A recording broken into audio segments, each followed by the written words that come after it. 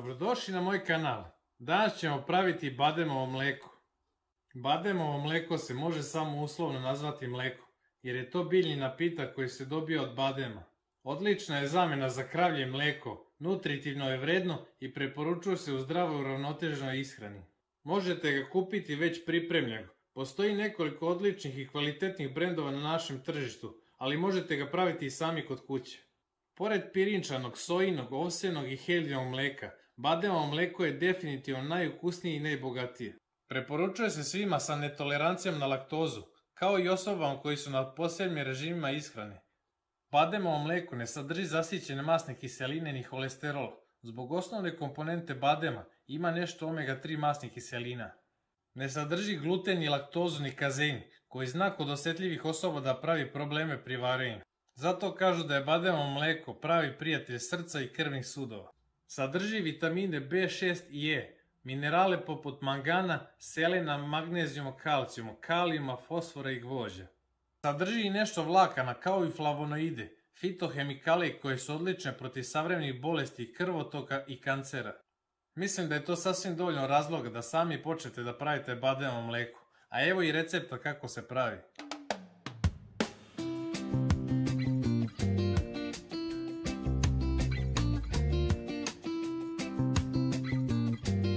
...200 grama sirovih badema preliti sa svežom vodom i ostaviti preko noći.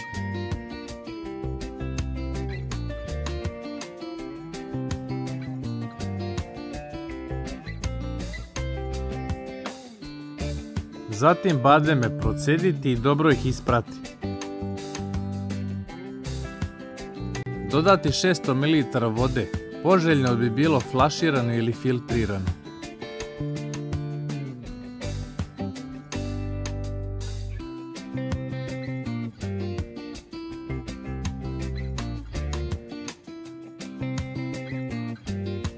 Zatim sa štapnim blenderom izblendati.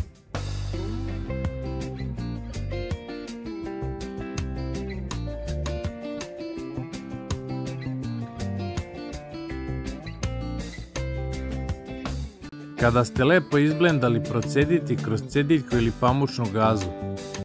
Ostatak od badema nemojte bacati, već ih možete iskoristiti na mnogo načina. Možete ga ubaciti u hleb sa bananom, koji možete pogledati na mom kanalu. Ili možete koristiti za ovsenu kašu, za pripremanje kolača, granole, slanih krekera, ili ga možete samleti i napraviti brašno. Mleko možete zasladiti sa jednom kašičicom agavinog sirupa ili dodati malo cimeta, kakaja ili vanile, a možete ga ostaviti nezaslađen, stvar vašeg ukusa.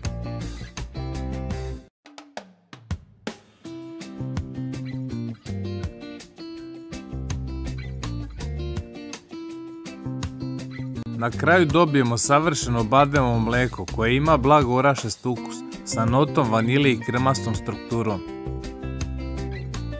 Mleko ostaviti u staklenu flašu poklopljeno i držati u frižideru.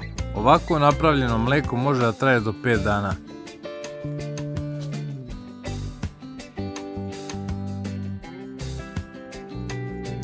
Ukoliko vam se svidio ovaj recept, zapratite moj kanal za još novih videa.